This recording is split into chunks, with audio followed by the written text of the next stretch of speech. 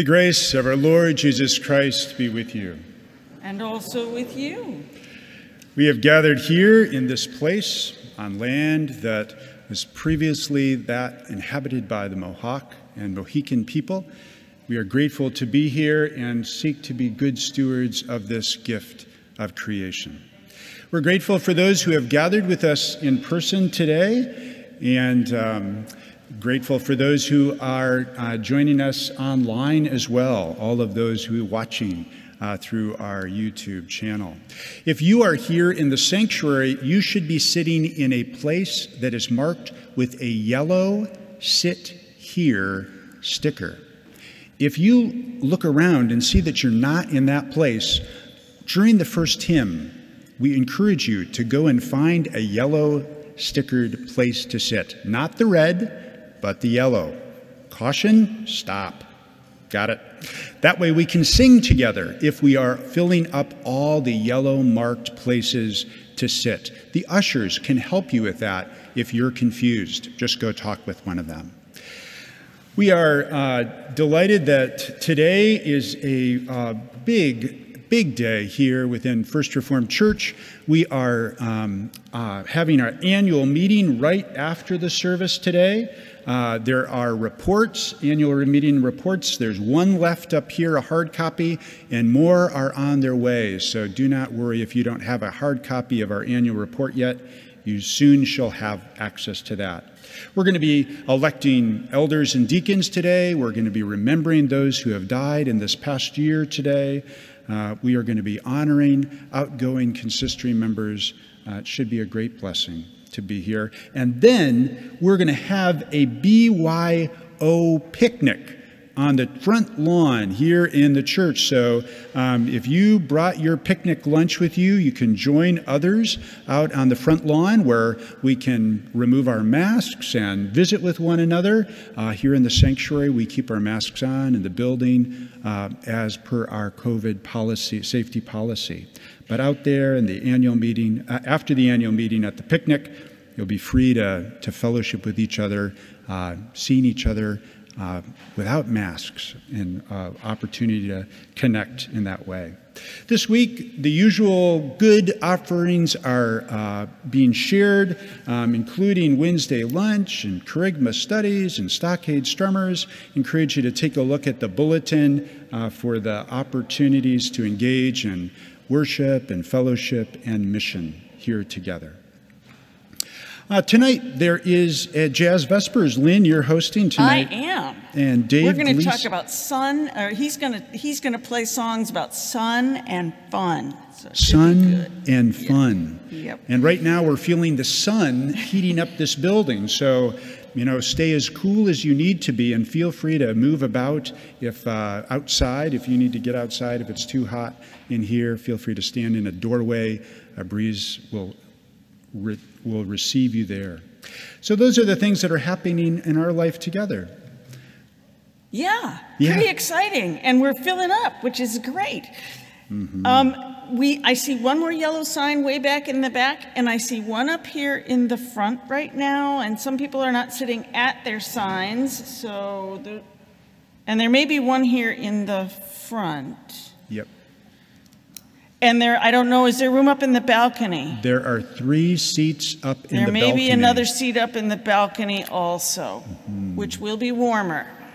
Anyway, it's exciting. We're glad you're all here. The hymns that we are singing, you will find if you are here in the sanctuary, again, are in your hymnal.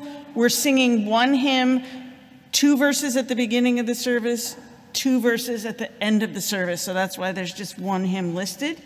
And I want you to know also that if you by any chance didn't bring lunch, but you want to check in, Fellowship anticipated that maybe somebody might forget or not be aware, and they have a little bit of something for people to eat who didn't bring lunch. So don't feel like you can't go if you didn't bring lunch. Oh. And will also be drinks for people to share. Simple drinks like water and lemonade and things like that. So we'd love to have you there. And Daniel kind of pointed out this way, but I think they're going to be over that way because there are 2 nice big trees over there. Oh, excellent, in the shade. And it's nearer to the kitchen. Perfect.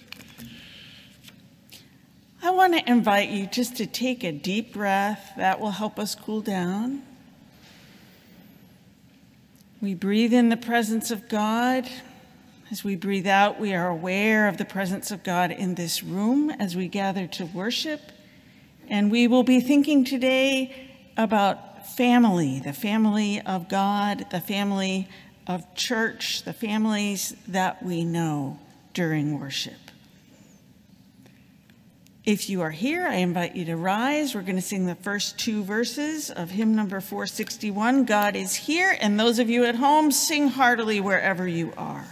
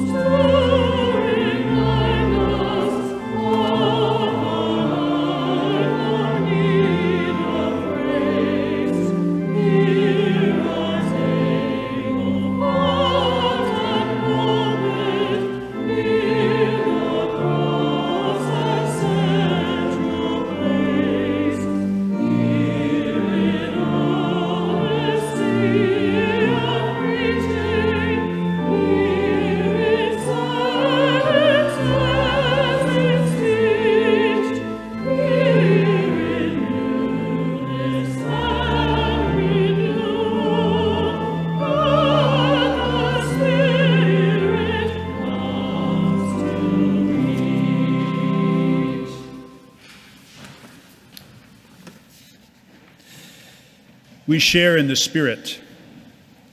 We share in that call to renewal, that call to truth.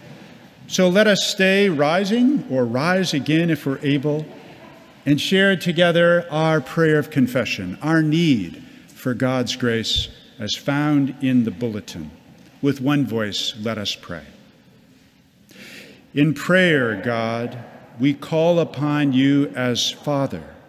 We walk with Jesus as siblings. We think of our church as family. But being family is hard work.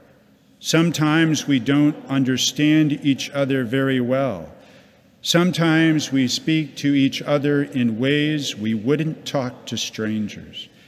Sometimes we spend more time with friends or colleagues than at home. Sometimes we can't see the true families around us. Forgive us, O God. Help us to strengthen all the families we are a part of and to share your love extravagantly. Amen. Friends, receive this good news that Jesus, our brother, forgives us our sin. And we are called to walk in the newness of the life of the Spirit with the one we call Father, Abba, for the life of this world. Let us share our response in our hearts, response of praise from Psalm 30. I don't know who's singing this, but look forward to that voice.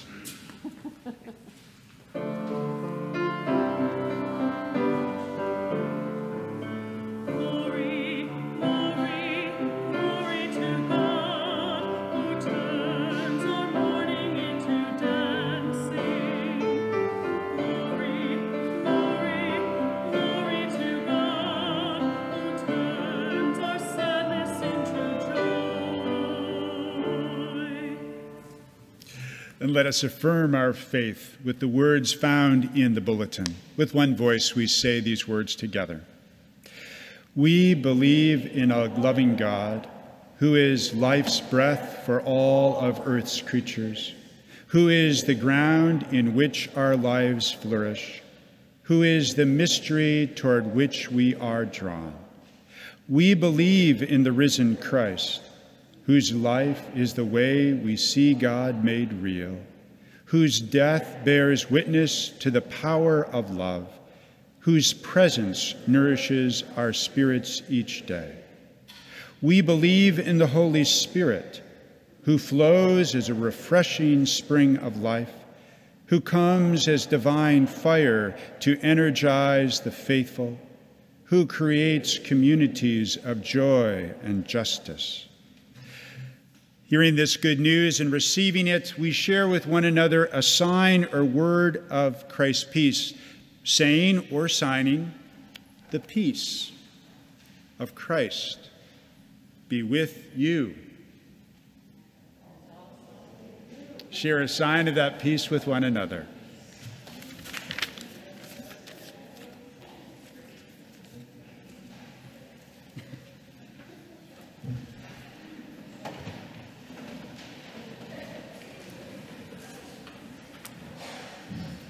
Last week we had a lot of excitement here. I had a lot of excitement because we had children here for the children's message. And today we have two people here who are going to work with children. And I want to invite them to come forward, Nicole Van Oort and Alex Mancuso. I was hoping we'd have kids, but if you're a child at home, you're going to get to participate in this. We're looking forward to it. Good morning. Good morning. Can you get a little closer to the mic so they can hear you online too? Hi, Alex. Nice to meet you. I get to meet people from online in the building. It's really fun. So, where are you going to be next Sunday? Where are you going? We'll be up at Camp Fowler. Oh, and what are you going to do up there, Alex? So we're both going to be on staff for the summer. I'm going to be on art staff. Oh, on art staff. And what are you going to do? I'm going to be the summer assistant director. Oh, the assistant director. Ooh. And who will you be working with up there? We'll be working with children. And how old are the children who are there? So kids can come from 3rd grade all the way through 12th grade. Oh. And what do they do when they're up there? We do all kinds of things. We go canoeing and hiking and kayaking. We do different arts and crafts activities. We play volleyball. We share meals together. We sing lots of songs. And swimming? Oh, lots of swimming yes. and And s'mores. eating good food? Oh, Yeah. yes. Very good food. And do you worship up there? We do. We do. We do, because Camp Fowler is a church camp, right? It is. And it's a really, really fun church camp from what I understand. Now, I have another very important question. Did you go to camp as a camper? I did. Well, how old were you when you went the first time? 8. 8. How old were you? I was 14. 14. So you can be lots of different ages and still go to camp. And then you might, why do you keep going back there when you're grown up? It's just a lot of fun, and it's a really neat place to connect with God's creation and the people who share that with you. So you connect with creation and with people and with God if you go there. I have heard from people who went to Camp Fowler, who grew up at Camp Fowler, who may not be quite as old as I am, but they might also almost be, that Camp Fowler really gets in your heart. Is that right? It really gets in your heart, and it becomes like a family to you, doesn't it? Oh, yeah. It's a very important thing. Well, I want for us to bless you as you go, and I want everybody to help. And so if you're a kid at home, I want you to do this because you can help. The way we can do blessing is I want you to stick your hand out like you're going to bless Alex and Nicole as they go. And we're going to pray together. I'll do the prayer. If you want to repeat after me, you can. Thank you, God, for Alex and Nicole. And for all the people who work at Camp Fowler. Bless them in their work. And thank you for sending them on our behalf. And bless all the children who will go to Camp Fowler. May they have fun and feel safe and welcome. And bless their families who send them. And all the adults who support this camp. Thank you, God, for being with Alex and Nicole. We'll miss them while they're gone. So take care of them, God. Amen. Have a good summer. Thank you. Thank you for being here.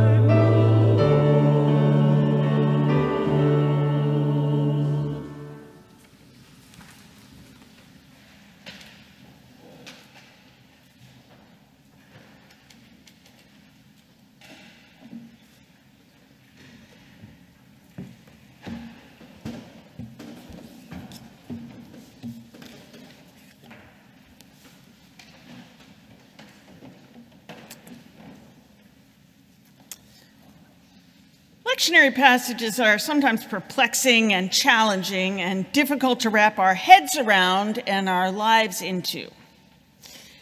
But maybe we can be reassured that in the broad and wide Christian family of churches all across the world today, there will be other people listening to these same texts. And we are a part of a diverse and expanding family of Christians. So even though we may have various expressions of our faith and our life experiences are different from one another locally and globally, maybe along with many of our siblings today in these passages, we will receive some nugget to chew on this week from these two thought-provoking lessons that will keep us and them in relationship with God and one another for another hour or another day or even for a lifetime. In the second letter to the Corinthian church, the Apostle Paul claims a grounding in this broad community. Our relationship with God lies deep within us, he confesses, despite what swirls around us in the world. And the eternal nature of that faith binds us together in community and with God, and will even beyond our lifetime on this mortal coil. Our place in God's family is sure. And the home that we inhabit in God's love is expansive. There is always room for more. And the gifts of grace and love are there for everyone. Some scholars believe that this letter is Paul coming to grips with the reality that he may not live to see the second coming of Christ that he has anticipated, and yet he refuses to be discouraged. It is the heart of the spirit of his faith in a God who raised Christ from the dead to claim hope, to defy the realities that are close at hand, and to claim the truth of the abiding and transformative glory of God that transcends generations and time and space. If Paul is beginning to relax into a sense of the eternal, ethereal, constant love and power of God, then Jesus in Mark's gospel is in a completely different place. He is on a tear.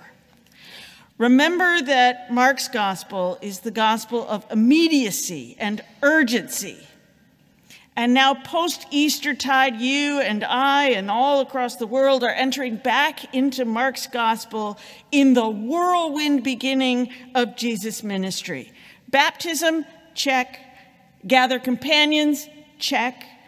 Cast out unclean spirit, heal disease, start a preaching tour, cleanse a leper, heal a paralytic, share a meal with a tax collector, address deep theological issues, heal again, teach a multitude, climb a mountain, and appoint 12 disciples. Check. After all this spirited activity, and we're only in the 3rd chapter, Jesus goes home to rest and have dinner with his family. And people follow him, lots of them. And in this gathered crowd, some start talking trash, and others, important people from Jerusalem, scribes, begin to make threats about a possible allegiance between Jesus and demons, and the brief family reunion is quickly in shambles. Jesus begins to take on the naysayers. And his mother and his brothers, anxious for his safety, come outside to fetch him back in. Refusing to be ensnared in triangles of their anxiety, Jesus pushes his family away hard. He focuses intently on his mission, on building the broader family of God by sharing the good news of forgiveness, healing, welcome, hope. He reframes family on the spot to include every person gathered there, every person willing to do the will of God. Biblical family values can be challenging, and this is one more example. As Jesus is quick to define family by faith and action, how do we, who tend to think of family in terms of love and relationship, flesh and blood, shared values and profound acceptance, how do we respond? Let us listen.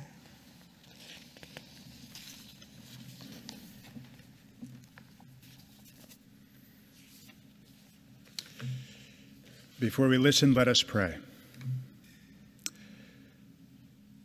Guide us, O Lord, by your word and Holy Spirit, that we may listen well and hear your word. Amen.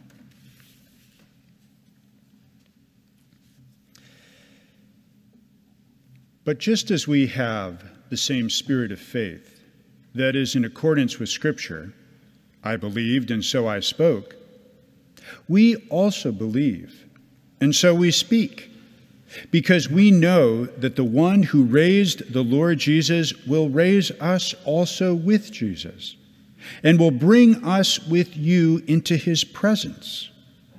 Yes, everything is for your sake, so that grace, as it extends to more and more people, may increase thanksgiving to the glory of God.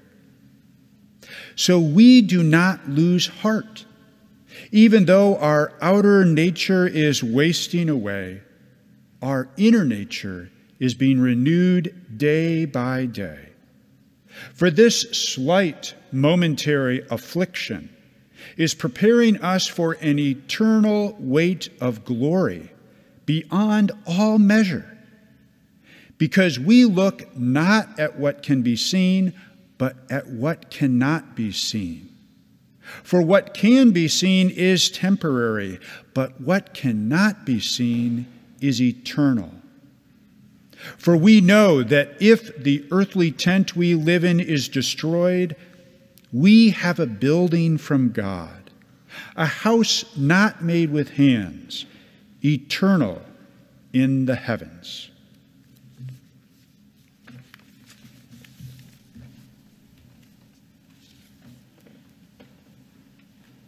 Then Jesus went home, and the crowd came together again so that they could not even eat. When his family heard it, they went out to restrain him, for people were saying, "He has gone out of his mind." And the scribes who came down from Jerusalem said, "He has Beelzebul, and by the ruler of the demons he casts out demons." And he called them to him and spoke to them in parables. How can Satan cast out Satan? If a kingdom is divided against itself, that kingdom cannot stand. And if a house is divided against itself, that house will not be able to stand. And if Satan has risen up against himself and is divided, he cannot stand, and his end has come. But no one can enter the strong man's house and plunder his property without first tying up the strong man. Then indeed the house can be plundered. Truly I tell you, people will be forgiven for their sins, but whatever blasphemies they utter, but whoever blasphemes against the Holy Spirit can never have forgiveness, but is guilty of an eternal sin, for they had said, "He has an unclean spirit." Then his mother and his brothers came, and standing outside, they sent to him, and they called him. A crowd was sitting around him, and they said to him, "Your mother and your brothers and sisters are outside asking for you." And he replied, "Who are my mother and my brothers?" And looking around at those who sat around him, he said, "Here are my mother and brothers. Whoever does the will of God is my brother and sister and mother." May God's blessing be upon our readings. Will you pray with me? Gather us to you, O God, and speak to us today individually and as community, a word we need to hear. We are waiting in Christ's name. Amen.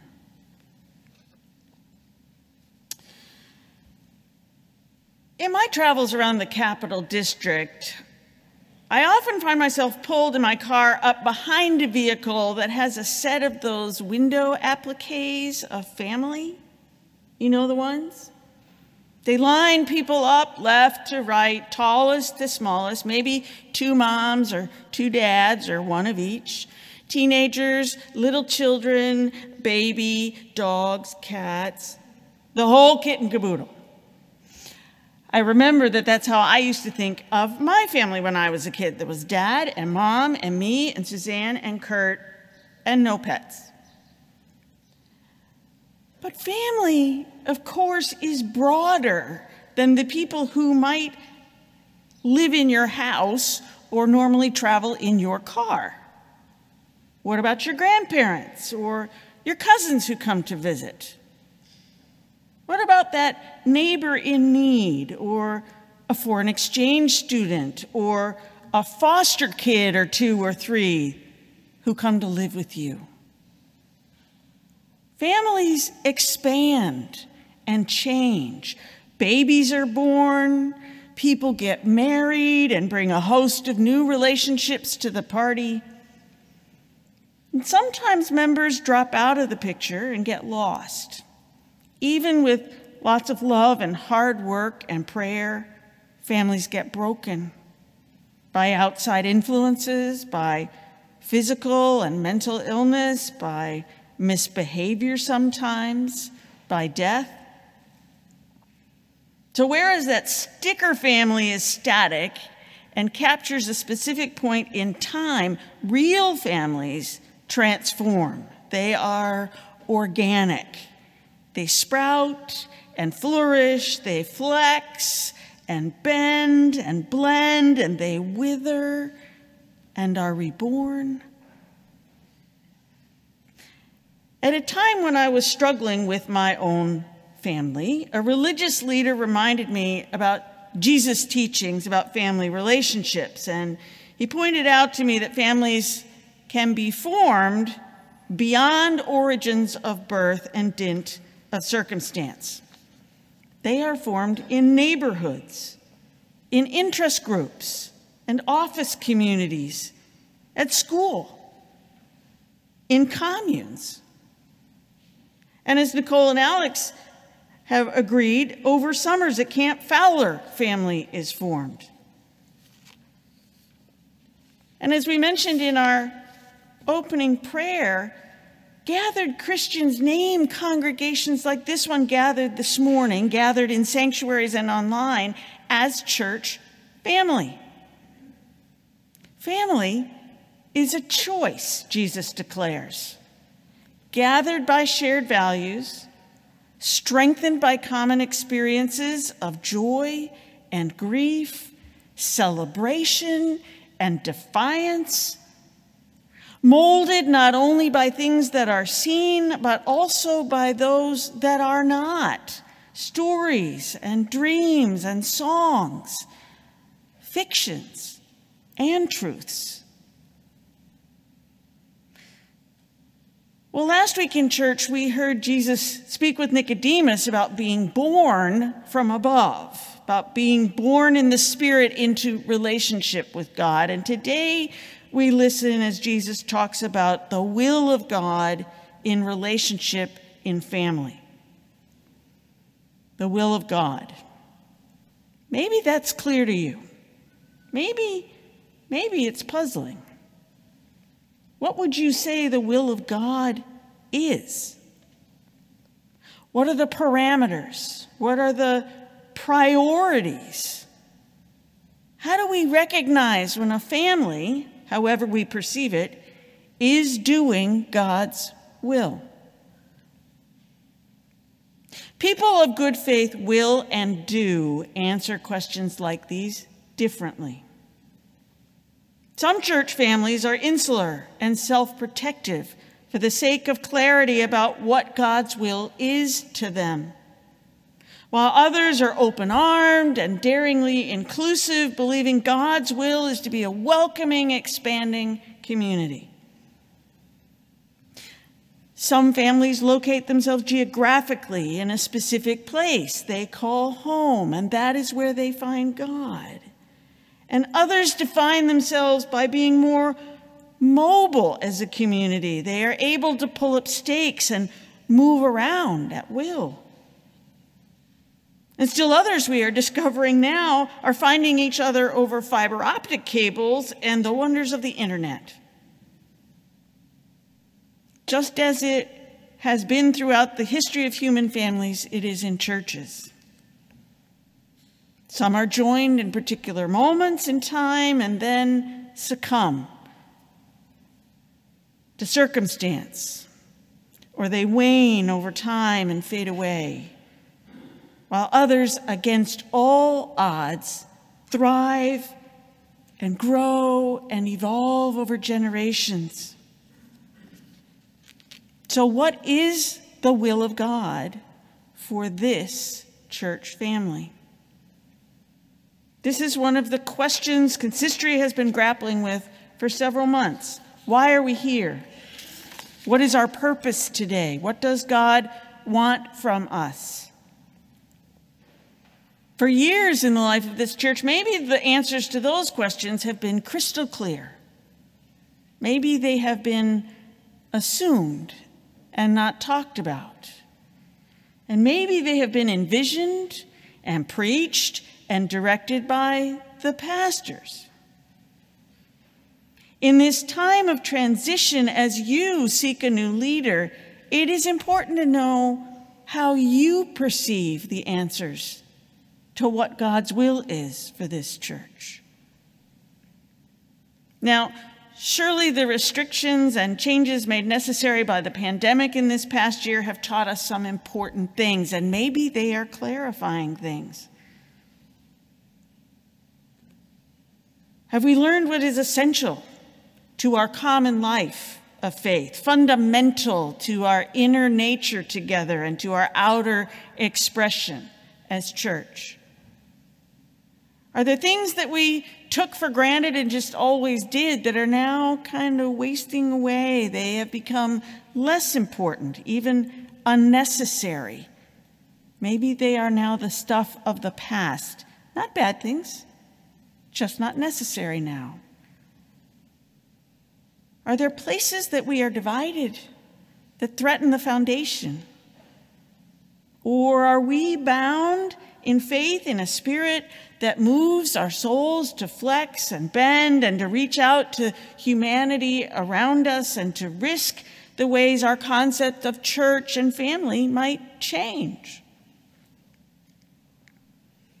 Today, we are gathered to do what families do, to share sacred moments, to be touched and recognized as precious and worthy, to eat and to play together, to do important business and to help one another discern our call to service together, to pray and to venture into an unseen future together.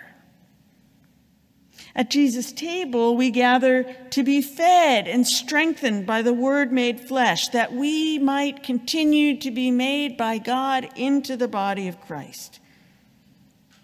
And on this day of annual meeting, we gather to commit to one another that we will do the work of becoming family, formed to do God's will, to be siblings, not just to those already in our heart, but to those whom God will send us. We dare to believe that this family is being built by God for reasons greater than we can ask or imagine. And in word and action, we will speak our peace together. Amen. We will not pass the offering plate, as we have not been doing during these times, but I do remind you that your financial support of the church is important and empowers us to minister in Christ's name. So your gifts are welcome online, or you may place checks or cash in the boxes in the atrium way later today. Thank you.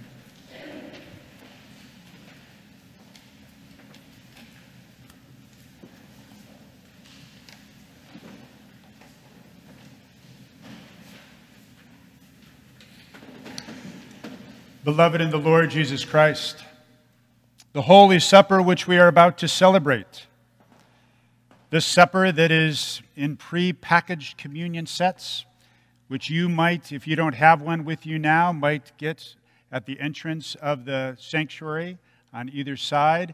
This supper is a holy feast of love, of which we are called to partake of in remembrance, in communion, and in hope. Let us share together our opening words in the communion found in your liturgy. The Lord be with you. Lift up your hearts.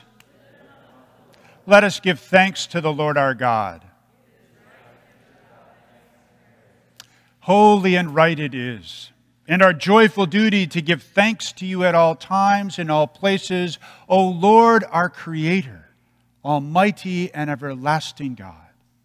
You made the heavens with all their host, the earth with all its plenty. You have given us life and being, and preserve us by your providence. Yet you have shown us the fullness of your love by sending among and with us the eternal Word, Jesus Christ, made flesh for us and our salvation. For the precious gift of this mighty Savior who has reconciled us to you, we praise and bless you, O God. With your whole church on earth and all the company of heaven, we worship and adore your glorious name. O righteous God, we remember in this supper the perfect sacrifice offered once on the cross by our Lord Jesus Christ for the sin of the whole world.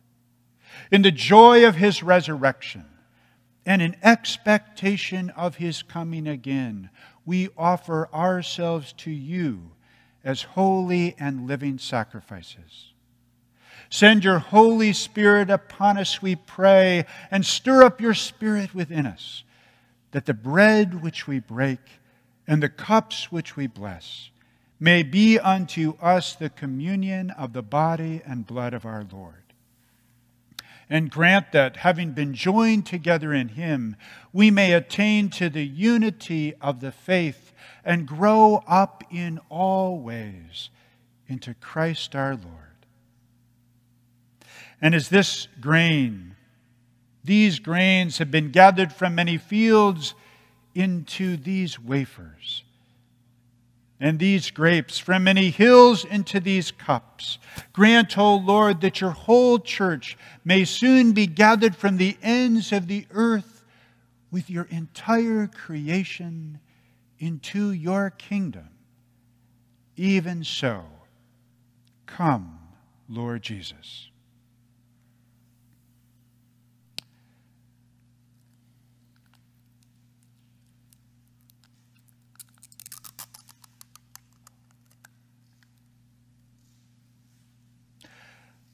Our Savior, on the same night that he was betrayed, took bread, and when he had broken it, gave it to his friends, saying, "Take, eat. This is my body given for you. Do this in remembrance of me." I invite you to take the bread and eat.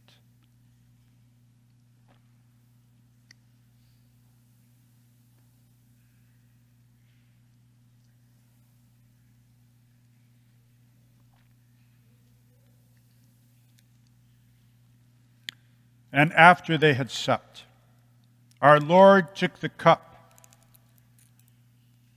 saying, "This cup is the new covenant in my blood. This do as often as you drink it in remembrance of me." Drink this, all of you.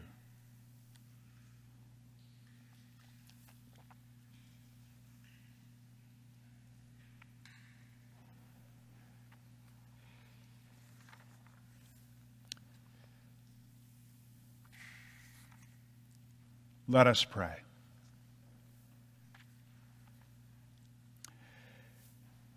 We praise you, O Lord, that you have nourished us at your table scattered through this building, your table scattered throughout the many tables of this world, with the bread of life and the cup of salvation. Grateful for your gifts and mindful for the communion of your saints, including those who we name before you who have gone before us: Julia Phillips, Alice Marcellus, Ronnie Bartholic, Dwayne Anderson, Hal Clements, Chuck Nelson, Jocelyn Matthews, Jean Bundy, William Dotter, and Edward Murray. We offer to you our prayers for all people. O God of compassion, we remember before you the poor, the afflicted, the sick and the dying, the unemployed and the underemployed, prisoners and all who are lonely. We ask for your care of victims of injustice, inhumanity, and warfare, including those civilians caught in harm's way. O lifter of our heads, bring your consolation on all who grieve the loss of those they love. Assure them that nothing shall separate us from your love in Christ Jesus. O you who are the ultimate destiny of the nations, you are our sovereign. We therefore pray for all the nations of the world, including our own country. Inspire the hearts and minds of our leaders that they, together with all people, including us, may first seek your kingdom and righteousness, so that order, liberty, peace, and justice may prevail for your whole cosmos. We pray for all peoples, your guiding divine light, O lover of justice. Take away from us the mistrust and lack of understanding that divide us, and give to us an inclination towards understanding ourselves as the one human family you have made us to be. Increase in us a recognition that we are all your children, including even our enemies, near and at a distance. Enable us to forgive one another as we have been forgiven. Look upon your church in our struggle upon this earth, O Savior. Have mercy on our weaknesses. Bring to an end our unhappy divisions and scatter our fears. Look also upon the ministry of your church throughout the world. Increase our courage, strengthen our faith, and inspire our witness to all people in our homes, in our neighborhoods, our cities, even to the ends of the earth. O author of grace and God of abundance, your Holy Spirit's blessing upon your children here we experience. Keep our hearts and thoughts in Jesus, your Son, our only Savior, who has taught us to be bold to pray together, saying, Our Father, who art in heaven, hallowed be thy name. Thy kingdom come, thy will be done, on earth as it is in heaven. Give us this day our daily bread, and forgive us our debts, as we forgive our debtors. And lead us not into temptation, but deliver us from evil. For thine is the kingdom, and the power, and the glory forever. Amen. I invite you to rise if you're able, and wearing your masks, sing the last two stanzas of the hymn, God is Here, on page 461.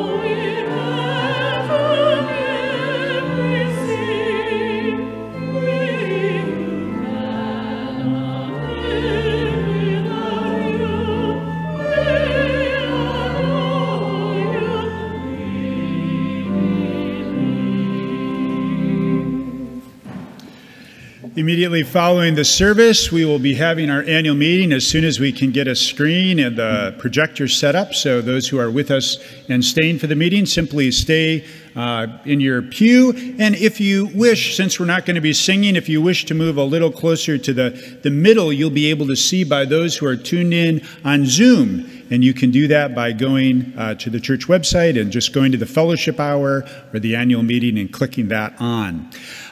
There will be additional copies of the annual meeting arriving very shortly, we trust. And so we encourage those who are here to pick up a copy if they wish and share one if you're near somebody. Also, following the service, if you're not up for an annual meeting or the fellowship time or the picnic that follows the annual meeting, just need a little bit of support, Karen Gonda, our Stephen minister, is standing by to be of help to those who just need another layer of care. Oh, and communion, your communion elements. If you're leaving, make sure to put those in the trash that's right through these doors on the right-hand side, the gray bin, so that others don't have to pick up after us. Good. Thank you. I just want to repeat a couple of lines from that hymn. We are here to learn what it means in daily living to believe and to adore. And we ask God to help us work God's purpose out. That is our task as family. I leave you with these words used in the youth service a couple of weeks ago as their benediction. May today there be peace within you.